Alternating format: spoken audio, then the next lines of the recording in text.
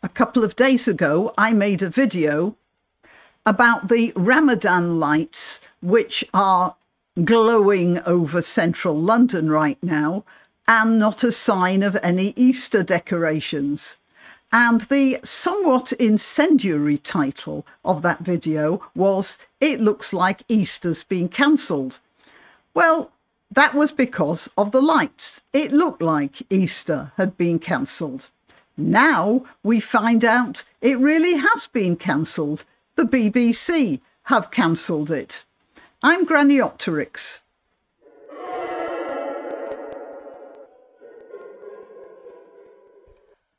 Well, I'm not a regular watcher of the BBC anymore, but I have not seen anything in the BBC about the Ramadan lights taking over central London.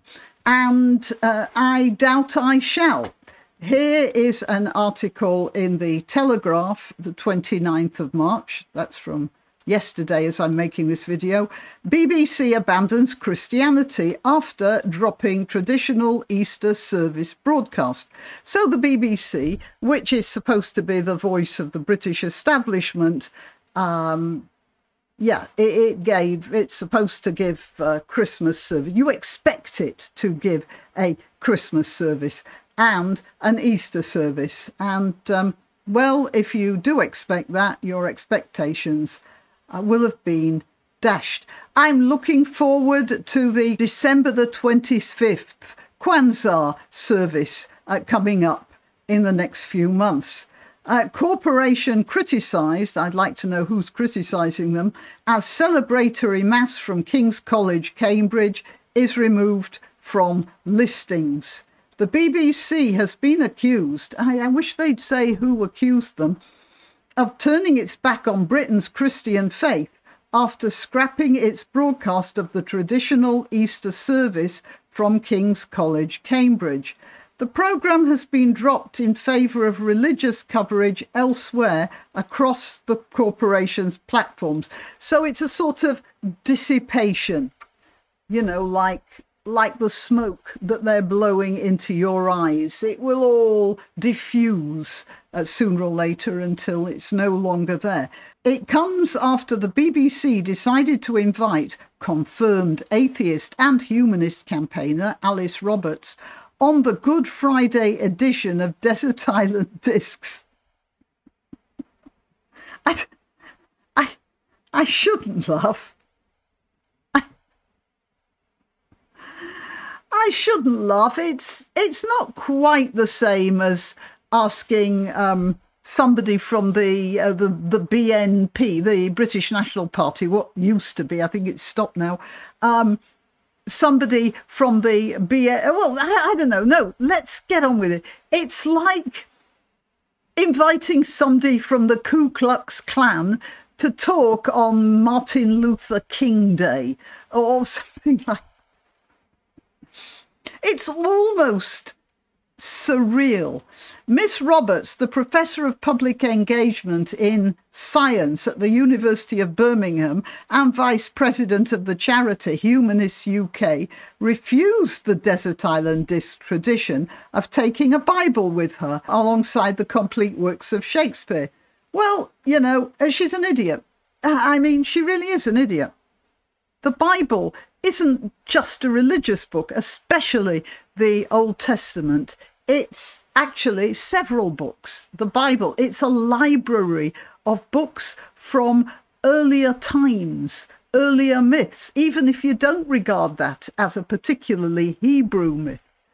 It reflects things that happened at that time. Story of the flood, for instance, and how people react in situations like that, like the way Noah's daughters reacted after they thought the whole world was dead.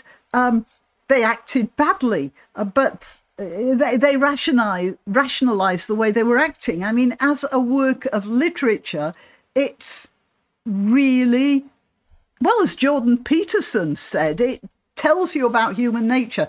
And if you don't know what Desert Island Discs is, it was taken from a time when, all you had was a record player and record. So you had 3 minutes to listen to a record, a wind-up record player. And what you could do was, if you were stranded on a desert island, what 10 records would you take? And then you were asked, what books would you take? And usually the people say, well, the Bible and Shakespeare. And then they were given the choice of something else. And Miss Roberts is being very, stringently humanist by refusing to take the Bible along with her regulation books. Critics have said the BBC appeared to be deliberately abandoning. What do they mean, appeared? They have deliberately abandoned the Christian faith as an official part of their year. That's what they've done. Okay, yeah, Andrea Williams, the chief executive of Christian Concern, said the BBC's motto, well, so far anyway, is nation shall speak peace unto nation. And that's a biblical prophecy. That's from the Bible, not eternal war, eternal peace. Okay, and then, hang on, where did I see the word vibrant here? When you see vibrant, you know you've got a problem. So it said its faith and hope for spring season will showcase a vibrant mix of programmes across TV and radio channels, shining a spotlight of faith at a time when many of the major religions are marking key moments in the calendar. Yeah, well, what they mean is Islam, don't they? The BBC, which is supposed to be the voice of Britain, which is still a Christian country, and we have a minority of Muslims in this country, and I don't know what it is, but it's somewhat... hang on a minute, I'm going to cut here because I'm going to check. Right, it's 3.9 million, that is 6.5% of people who are Muslim. And that is still a side religion. And you may talk about it, you may commemorate it, you may hold programs talking about it, but you cannot displace Christianity with it. Not at 6.5%. Well, that's my 2 penneth. Anyway, till next time.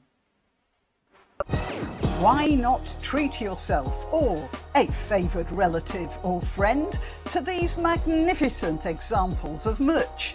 The mugs and t-shirts come in the Graniopteryx design or Grambo with a firearm or the more deadly knitting needles. Go to www.graniopteryx.com and whatever platform you're watching this on, please click like, subscribe and share.